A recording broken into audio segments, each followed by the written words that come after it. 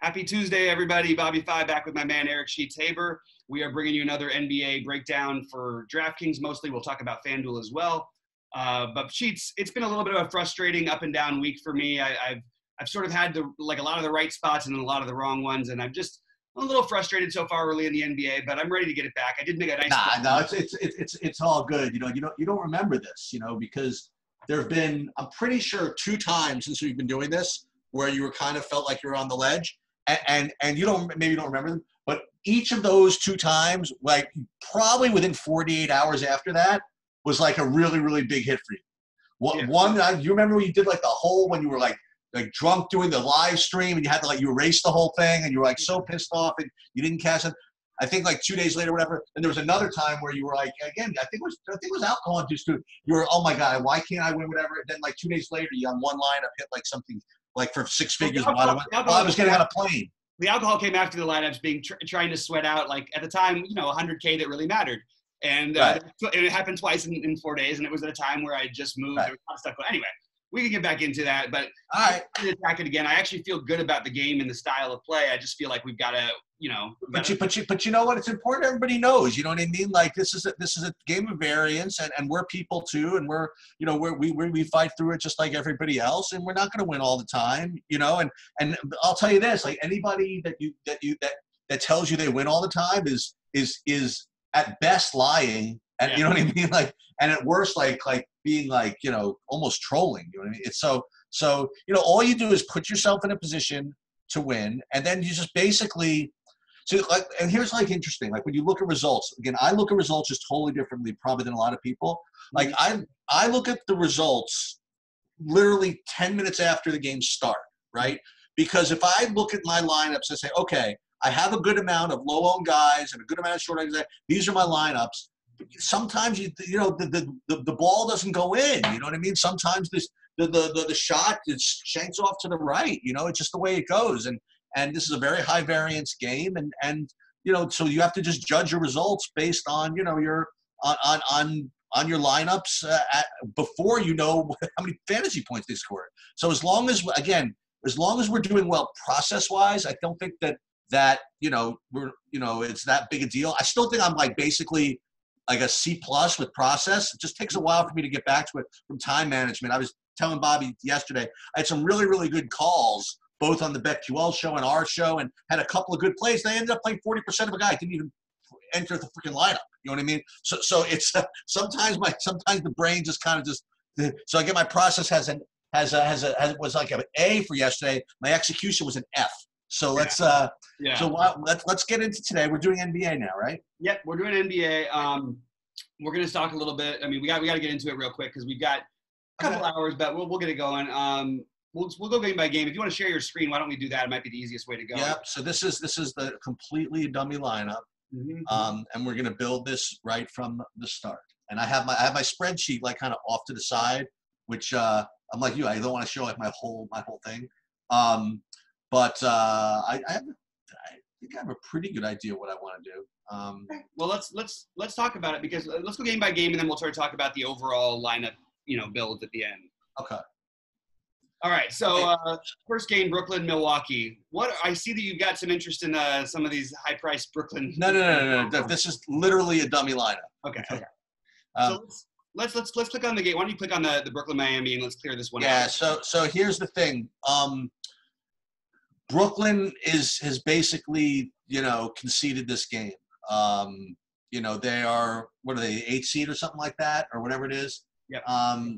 And they're resting or whatever, Levert's sort of hurt. Another guy, I forget who it was, Joe Harris is sitting, and they're playing Milwaukee. They are completely throwing in the towel for this game. So for me, there are 3 things you could do. Only probably one of them I'm going to do. You could, fade the blowout risk and play Giannis and Middleton and all that.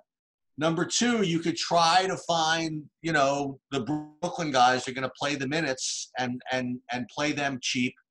Or you could try to find the Milwaukee guys who are going to play the blowout run and play them also.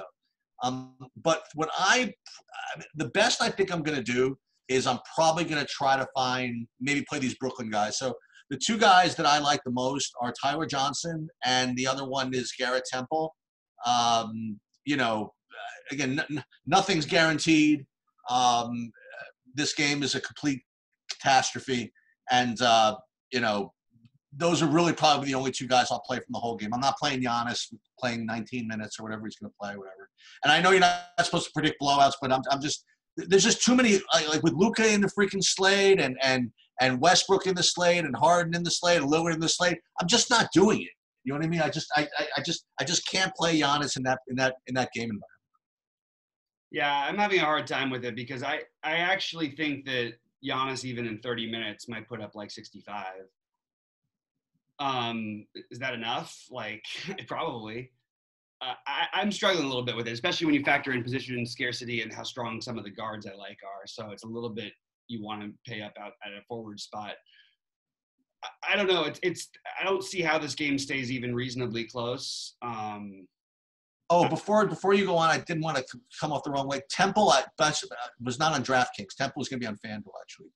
Temple or Tyler Johnson on FanDuel make a lot more sense to me. I'm probably both these guys actually. I mean, yeah, I don't know if I can do the Tyler Johnson thing at 6,600. I mean, he plays full games. Although there's nobody else on the court, like he does play full games and not get there at 3.1K. It's just hard for me to do it.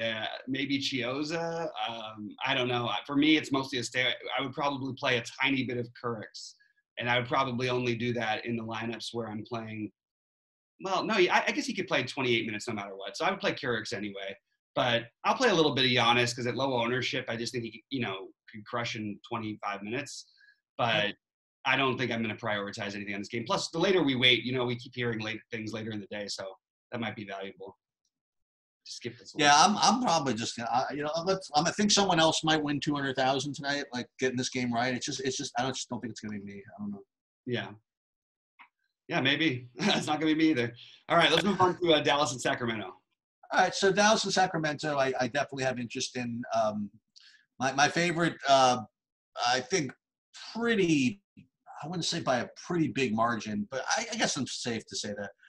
I like Luka here as my top spend up, and I like it.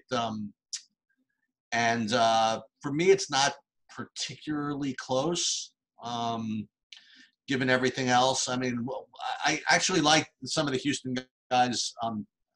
But we'll talk about that later. But Luka's is going to be my favorite in this probably in this whole slate, and certainly in this game. I like him a lot. From Sacramento, I like Fox. I think he's just fine. And those are my two favorites. And then you go down.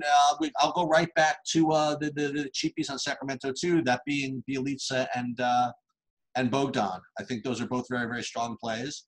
And Fox, Bogdan with Luka on the other side. I think it's a very, I think it's a good way to start.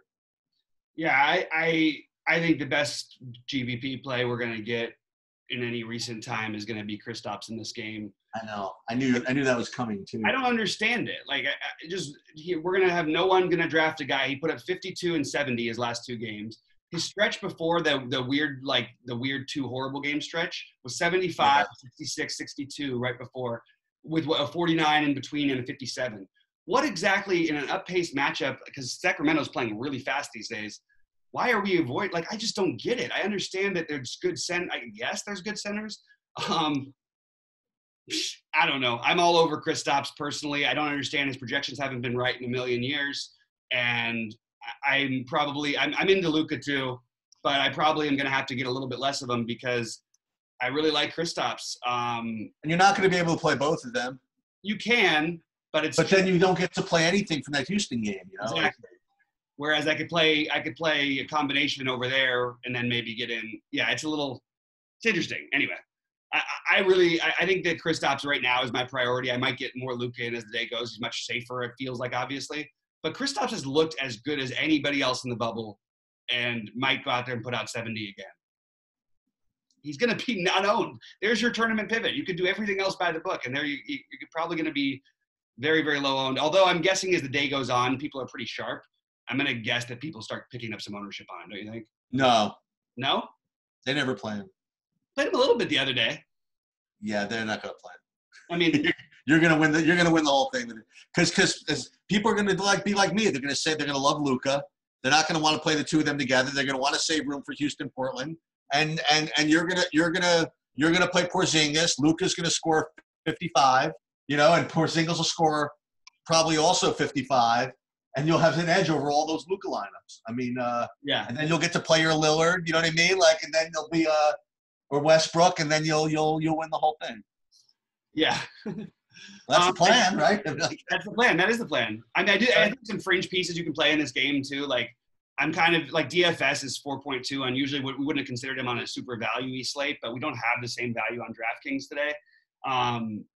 So I think, DFS at 30 plus minutes in an up-paced game, I think you can probably squeeze him in there if you want to, or DeLon Wright, but I'm not excited about it. Are people really going to play Trey Burke? Is that a thing? I mean, I don't know. That seems like a high. I don't even have him in my player pool. Yeah, I mean, I don't know. He did put up 47 on the first game, but he made his first 7 threes, I think. Oh, good for him. Yeah, good for him. We'll pass. On the Sacramento side, yeah, De'Aaron Fox is like, the price is just kind of silly, obviously, which is going to make him popular. I think you're going to see a lot of Fox Luka. You might not see a lot of Fox Porzingis. No, you sure won't. And I'll tell you what, you certainly won't see is a lot of Fox Healed Porzingis, because I actually think that Healed one of these days is going to break out of this and just. He's only 5K. He's going to catch fire. Yeah. And I don't know. It's absolutely worth a large GPP play. You should absolutely have him in actually a decent amount of lineups. This is a great matchup for these guys. Same thing with Bogdanovich, I feel like. But I actually think the best guy to go back to is Rashawn Holmes. I don't care that he's let us down. He got in foul trouble in the last game, killed his minutes. I like this matchup a lot better for him. I could see it going Bjelic's way. I could see him ending up around the same minute range. I still think in 26 to 28 minutes, he's going to put up 30 to 40 fantasy points. And I really like him at 5.2. So, there's a lot you could say about game stacking here. I would just try to recommend you don't do it the really obvious way and just play Fox and Doncic, and then unless the rest of your lineup is really different. Yeah. Let me just check one thing real quick. Yeah, Fox. Yeah. Yeah, I think Holmes. I mean, I count him similar to Bogdan and even Bjelica and stuff like that. Yeah, Holmes is fine. It's interesting. It's just he's got upside, and it's a weak front line. They don't even have Dwight Powell in there, fast pace. Like, it just seems like he could have one of those old Rashawn Holmes, 45 fantasy point halves or something. All right, let's move on. Ready for Phoenix and the Clippers? Yeah, I'm trying to think if I want to play Luka and Kristaps together somehow. All right, well, you'll figure that out. All right, so Phoenix Clippers. I actually like the two big guys at the top of the Phoenix lineup. I like Booker and I like Ayton. I think they're both. Maybe the whole slate's really cheap. You know what I mean? Like, I was looking at Fox at 7,200. Whatever. But I mean, well, I guess Booker is not as cheap. When I first looked at it, my first thought was, okay, I could easily build a very strong lineup without spending more than 9K, and my 9K would be Porzingis.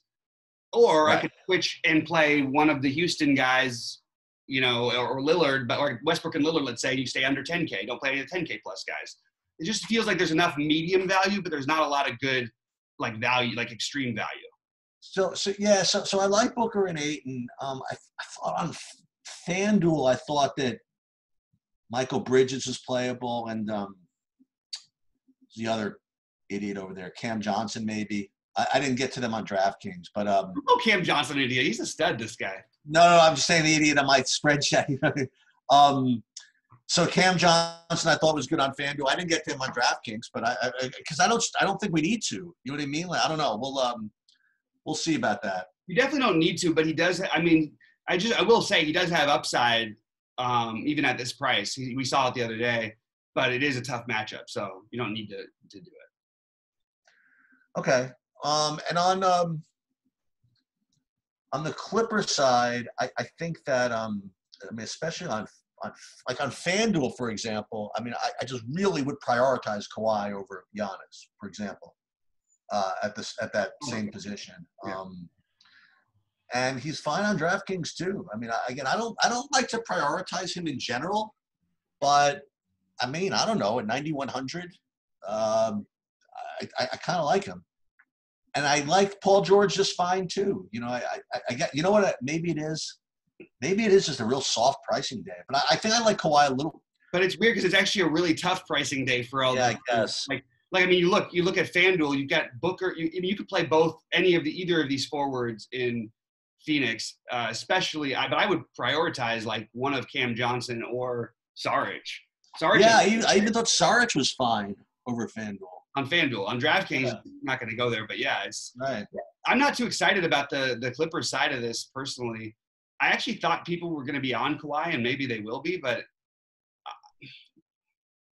I don't know why I want 45 fantasy points out of 9,100 today. Like, because you might get 70. No. Why? When does he do that? Like, when does he, in a necessary situation where it actually matters, like actually do that? Has he put up? I'm looking back here. I found the 70 game. I found the 170 game there, and I don't even know how he did it there. Like, oh, he had a triple double, which is his only triple double maybe of his career. I don't remember him having another one. Oh, he almost had a couple other ones, but even still, like, yeah, dude, I not so much for me. I certainly am fine with it. On FanDuel 8.6, it's harder to. I mean, you look at the context of the slate. You're going to have, Luka, Westbrook, Harden, and Lillard. You know what I mean? All of whom are just going to be just out for freaking blood. You know what I mean? Yeah. It's kind of hard to play Kawhi in that type of. You know what I mean? When you deal with those 4 type of ceilings that are available up there. Yeah, and honestly, from what we've seen, not just in the bubble, but even somewhat when they were healthy playing earlier this year, we haven't seen Kawhi really outscore Paul George all that much when they're together. So I would probably just lean with Paul George myself. But I'm not even excited about that. This game, I do want to point out the Clippers are getting back to healthy. Lou Williams is supposed to play today. Might get 18 minutes out there. It's going to spread out some of the usage. You're going to have just a much better team than they have in Phoenix. So it's kind of hard. You could make an argument this game could be a little bit.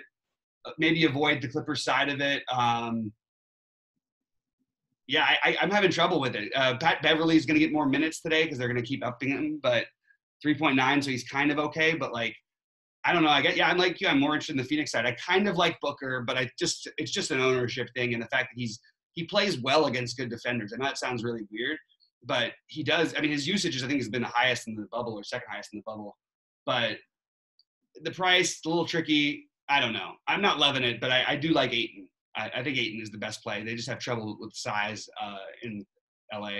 And, look, if nobody's going to play Rubio again and you're going to play one of the guys on the other side, you're going to play Ayton.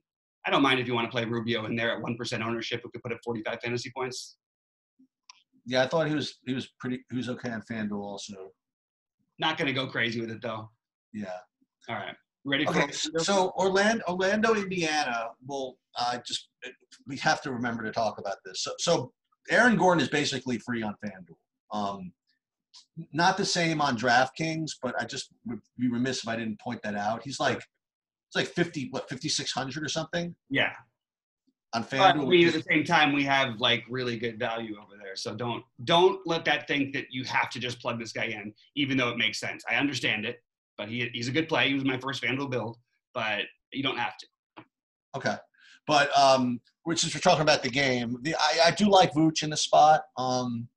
He's one of my top. Another one at 7,800. Who do you think there's going to be any real difference in ownership between someone like Ayton and Vooch or no? I would bet you they're both pretty high. Okay. People might be more comfortable with Vooch because he's been around longer. I don't know, though. I think Ayton's probably a slightly better play. So not that big a deal, right? No. The only reason I mentioned is because I find them both just almost equal for me. So yeah, I agree with that. So in a situation like that, if one was just that much higher owned, I would take a shot at that. I feel like maybe you have more security that this game stays close, but I also feel like you have maybe more upside with Ayton. It's close. I didn't really get to anybody. Well, if I'm a little concerned on back-to-back with both Brogdon and Warren. But I think Brogdon at 50, he's still 5,400. I mean, it's kind of hard to ignore that. No, so Brogdon would be my favorite on the Indiana group. More so than Warren. Like 75% on today. I promise you. Who Brogdon? 100%. He'll be 70. Oh, well then, whatever. It's the same thing that happened with Shea yesterday. But yeah, so go ahead. Okay, so those are my top, just on value and whatever it is would be Brogdon, and I would have to go way down on my list to get to TJ Warren. So can I and Michael and Miles Turner, I think is okay also on maybe on FanDuel, but I wouldn't mind Miles Turner also. Yeah, so I'm just going to say, like, I want to point out something real quick. I'm just going to make the argument against Brogdon, not that there should be a good one. Coming back from COVID, late to camp, played yesterday, adding Oladipo back into the mix tonight against one of the slowest and better defensive teams in the NBA. And having said all that, I think I'm still just going to play him. Are you? I mean, I didn't even realize how that Oladipo is really in the mix. I mean, let me ask you this: is Oladipo going to get enough minutes where you have to go back to playing him? You don't have to, but you definitely can. Okay. He hasn't quite I wasn't really impressed the other day,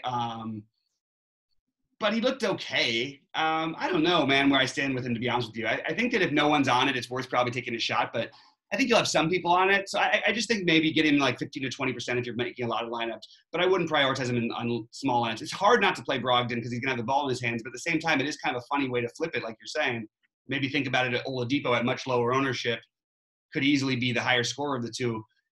These prices are so tempting that with the two of them, that you kind of want to almost play this game more than you probably should. Oh, I was going to ask, why do you have to play anybody against freaking Orlando? But also, can I make a bet right away that so Orlando's had the totals go over in all the games. I bet this is the day that Orlando hits the under on their totals. Okay.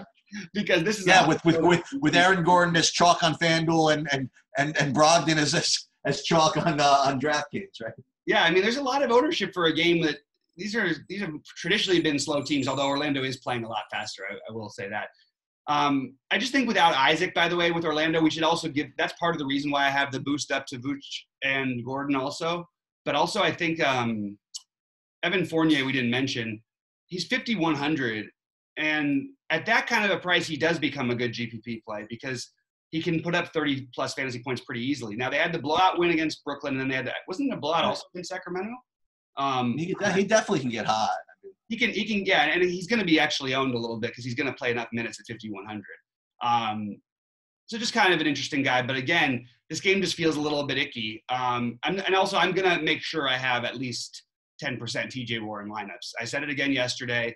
I understand they get Oladipo back today, but when there's these guys out, this is no fluke that he's putting up these monster games. What's funny is he put up the same number of fantasy points basically yesterday that he did the other day, even though he didn't score 53 real life points. They're going to run a lot of the offense through him. He took 29 and 26 shots the last two games. He'll probably be closer to 20 today. But at 8K, certainly kind of interesting and definitely is going to probably be owned on FanDuel, I would guess, at 6.4. Probably be one of the higher owned guys at small forward over there. So, so that's my TJ Warren. You got to take a shot on him take. And I'm okay with Miles Turner, but I'm definitely not going to. I'm actually probably not going to get around to it, but I'm not into it. Is Miles Turner, is this one of those situations where it's tough to play Vooch because Vooch can be drawn out to the outside to guard Turner from the 3-point line? I'm thinking about it both ways. It actually could benefit Turner and it could punish but also there's Turner's not someone who's going to get you into foul trouble. That's what worries me about Turner is he'll get into foul trouble and then all of a sudden you get a 5 fantasy point half from him. Even when he puts up 25 in the second half, you feel like garbage. Right. So I don't know. I'm ready to move on to the next one. I don't love that game. I'll get to the ownerships at the end and how I would pair some players. I think it's kind of important to tell the people. So we'll do some of that at the end. Okay. So in the Boston, Miami, nothing really off the board. I think Butler is fine, and even they're pricing everybody so you can play whoever you want. No, they're not. So here you're missing what they're doing. They're not pricing you so you can play whoever you want because you really can't. They're only pricing you so you can play the mid-tier players that you want, which is actually fair enough. An interesting situation. Well, that's what I mean. I mean, you can't play Harden and Doncic and West, and so easily, or Giannis if you want. Right. Play all these other guys. Else. Yeah, that's right. So Butler looks fine at 7,200, just in and of himself. Tatum looks perfectly fine at 8,300 in and of itself. I don't, and as usual, and this was the case towards the end of the season before we had the break, is remember every single slate on FanDuel, there was Giannis as like a lock at small forward because there's nobody else, or you had Hayward and Jaylen Brown both, you know what I mean, popping as big values. You could never get either of them at like less than 50% ownership on FanDuel because they were always just so cheap. And I think it's just kind of the same thing, you know. So both those guys are fine on FanDuel. I don't know if I'll get to them on DraftKings, but so for me, it's just Tatum and the other guy and Butler. Yeah, so I don't think anyone's really playing anything from this game. So I think Daniel Tice is actually my favorite play just from, in a vacuum from Boston. He's getting the minutes. He's going to have to play against their size. It's not a good matchup, obviously, but like somebody's going to have to get these boards. So he's kind of okay, moderately interesting. If nobody's going to play Jason Tatum, which I think they're not going to, I think we kind of have to consider taking a shot on him. Like, he's got such massive upside, and he's 8,300, and you get guys like Tatum and and Kristaps into your mix, and maybe take away some of the Lukas. And these guys don't need to outscore him. They can put up 55 fantasy points, which would be better than Luka's 60 or 65. You know what I mean? And it's very totally possible that's in the realm of possibility. So I would these are short slates. They're pretty short, and it's pretty easy to tell where everyone's going. So playing Tatum when no one's going to, I just think is kind of interesting. And I love the way that Jaylen Brown and Gordon Hayward have looked. But you're going to get some more minutes from Kemba tonight. It's going to take away a little bit of that. I'm not going to play them against Miami's tough defense, but I do think I'm definitely interested in Tatum here tonight. I think that he's like could be a slate breaker, even though none of the numbers are probably going to lend itself to that. We've just seen how hot he is. He's really been a 50-plus fantasy point scorer for the last month and a half of play. We just haven't been seeing it. So we got to remember that about his pricing. Same thing with Kristaps. Him and Kristaps were like two of the 5 highest scoring fantasy points per game players for the last month and a half. Anyway, so I just wanted to get in that Tatum. Obviously, Jimmy Butler is a ridiculous price. So if you want to play Tatum, I don't mind playing a little Tatum Jimmy Butler action. I don't think the more I'm talking myself into this Tatum thing, I'm just going to keep increasing my ownerships and see if I end up with as much of him as I think I might, because just can't see people going there, man. So I mean, on the other side, you obviously Butler, but what about Bam? 7,700 is pretty cheap. Now, while Cantor obviously is going to get some minutes, so you've got him, and then you've got Tyson there, and he's going to initiate a lot of the offense. You don't necessarily want to play Bam with Butler too much, especially against a good defensive team, but one of those two guys definitely makes a lot of sense, and I think that it would be mostly Butler, but I will throw some Bam in.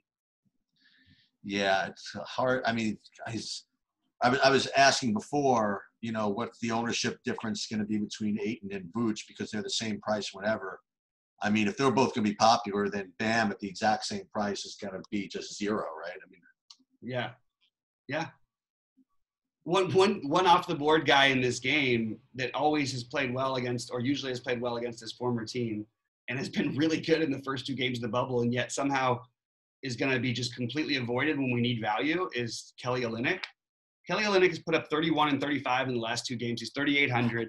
He's played well against Boston in the past. He's clearly a part of this rotation that they've got going. There's no added players, so the projection for his minutes, while certainly during the season might have made sense at 20, he's played 24 and 31 minutes in the first 2 games they've played so far this year. So why would we assume that it would be any different? And that wasn't a close game. He played down the stretch.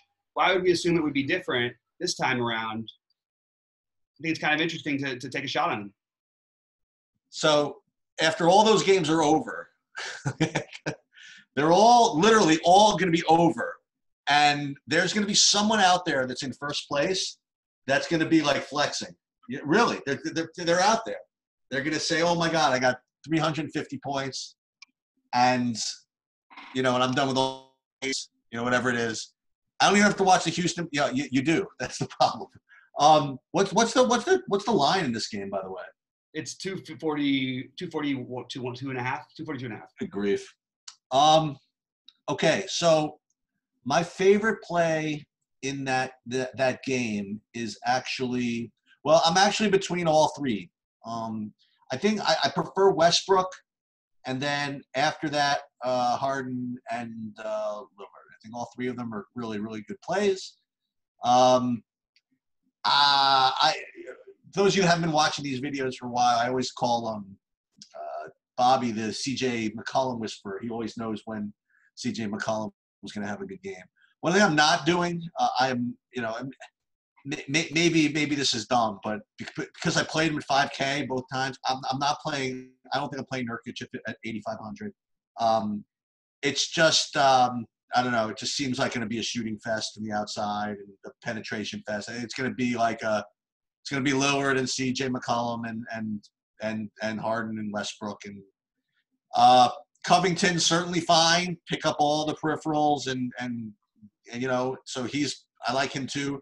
I'm not going to play anything else though. I'm not going to try to speculate on the secondary pieces or anything like that. No Gary Trent shots or Carmelo shots or anything like that. I'm just going to play the big guys, and it's a question of ownership, I suppose, but I have to get some of these guys in my lineups, right? Yes. So you're on Portland, you're not going to have any ownership, so let's get into that in a minute.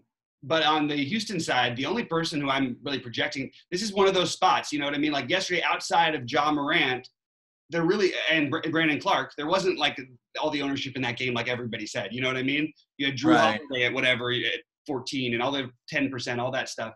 So we're going to see something similar a little bit today where people are going to play one of Harden or Westbrook somewhat, although Westbrook's going to definitely get the edge because of the price difference. I just want to point out that James Harden did not play well the other night against Milwaukee and put up 55. Only shot the ball 14 times, which I don't know how many times that's going to happen with James Harden. So I would be he scored 85 on fantasy points and 50 real points the other day against Dallas on 20 actual shots. That's crazy, man. These are absurd numbers. And his free throw rate is through the roof. He's still getting the line 13 times a game. I really like him as a play. I think that if you on FanDuel trying to play all three of Westbrook and Lillard is an option. I mean, the one thing I wish I would have done more is just hammer the games that Houston and Dallas played in. Obviously, we have Dallas in a different game today, and Portland too. I think you need to play some of these other pieces. So for Houston, I'm going to prioritize Westbrook number 1, Harden number 2. I don't know how it's going to work in terms of getting them in because I do prefer Luka individually over Harden, and I think it's more of a Westbrook game. But I like the ownership difference, and I think if I play, I could play a Harden Porzingis lineup, for example, get way off the board. I want to have more Daniel House than the field. I know his price has gone up a little bit, but I'm just going to keep playing the guys who are playing minutes in these crazy environments who can get hot. So everybody, to me, you should try and have double the ownership of who's a fringe piece because none of them are going to be high owned. Daniel House, he's not my absolute favorite. He's a little more shooting reliant than I like, but he's going to play the minutes and he's going to be shooting. Robert Covington is not a fringe piece, really. He's 7.1, which makes people probably stay away from him. He's completely fine at this price. Right. He's probably the higher priority of those two.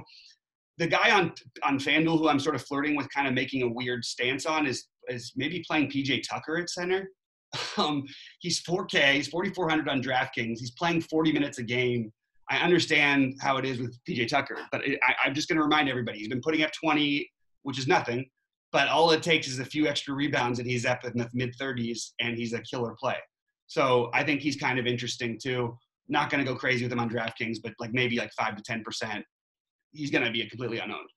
The one other guy who's going to be low-owned, but might actually pick up some steam between some sharp people because he's sort of getting the run. What's going to happen with this team in Houston is these guys are going to play the minutes they can handle, but then there's going to be foul trouble because of the way that they play, just inherently.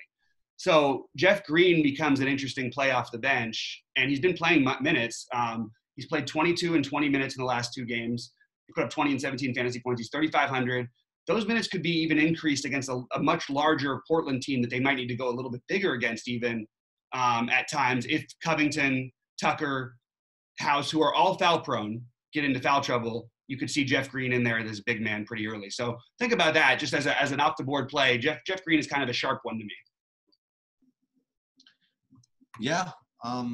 Portland side, I think it's really easy. I think that you can decide to avoid it. I'm going to personally take my shots to everybody. I'll be over the field. It doesn't take much to be over the field on Nurkic. I think Nurkic is going to – I mean, he's the type of player that should dismantle this front line. They don't have anybody. So I do think Nurkic is fully in play on both sites, but I probably am mostly going to lean with Lillard. The one guy who's going to have ownership is probably Zach Collins. I think Lillard will get maybe like 15% ownership at most, but like I think it's going to be mostly on Collins. And I'm fine with Collins, but I don't think I need to be high on that one. He's not my favorite play in the world, and I really like Lillard. I want to play this game. I want to play Lillard. You know what I mean? And I'll play McCollum on FanDuel where he's 7,300. On DraftKings, I'll probably not. But I still think he's definitely in play. Like we shouldn't just like cross him out. He can easily get hot. Like he's been much more active. This is a Houston team that we know how fast they play, how many shots are going to go up. You're basically getting like a 10% boost of your normal gains by playing them. He's averaging 45 so far. 45 so far in the bubble. So he's fair for his price, but he's not my favorite play. And I even think Carmelo is going to get up enough shots to make this a reasonable play, but just not my favorite kind of play. So I'm not going to go there too heavy. I just want to be overweight on these guys, which basically means I'll probably just have them in like one lineup. But I want to have at least a player from each side in almost all my lineups today. I mean, it's real.